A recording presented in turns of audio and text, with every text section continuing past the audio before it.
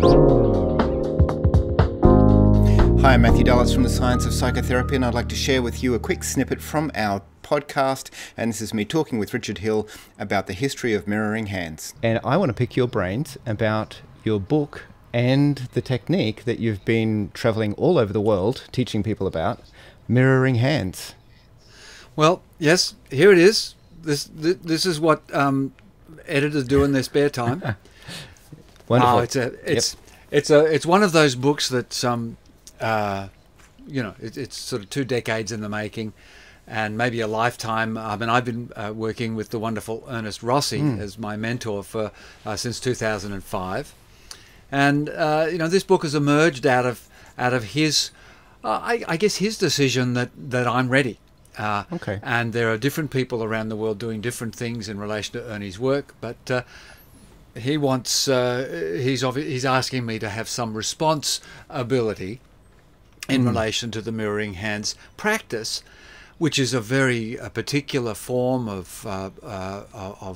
therapeutic engagement, but it's really all about a way of practice. Okay. That is applicable across everywhere, and it's the thing that is, I think, what's missing from practice, and to some extent what's the error of practice. Okay, so before we get into exactly what it is that you're doing here, so obviously Ernie has passed the baton to you.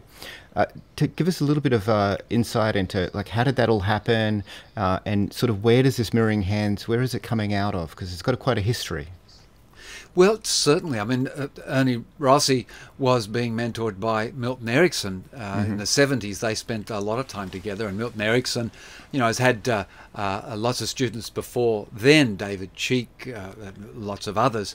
But Ernest was one of his principal students and wrote a lot of books with him in the 70s before his sudden passing away in 1980. And so Ernest has taken things on from where we were with Erickson. There's a lot taught about Erickson. There's a lot that's really important to teach, but Ernie found that there could be even less, or there could be even less effort and work by the therapist in order to facilitate the therapeutic benefit. And there could be more work by the therapist in order to help the client be the facilitator of their treatment. And I guess what really has been going along in a lot of therapeutic processes, hypnotherapy certainly, but various forms of art therapy, various forms of silent therapy, sensorimotor therapy, it's all about not necessarily working through the cognitive, just through the talk, just through the verbal engagement, but actually through some kind of connection to what's going on in the implicit world. And knowing that, there we go, we've got the explicit world having a bit of an alarm there. But a lot of work is done in the explicit world, but really a lot of the healing, a lot of the changes that occur to people occur outside of their conscious awareness. We go to bed at night and wake up in the morning and go, oh, I feel better, or here's the answer to the problem. Sometimes we stop doing what we're doing, go off and do something else, and halfway through doing what it is we're doing, whether it's a sleep or whether it's a bit of activity, suddenly popping into our head will be this fantastic idea, and we think, aren't we a genius? Right. And it's not really like that.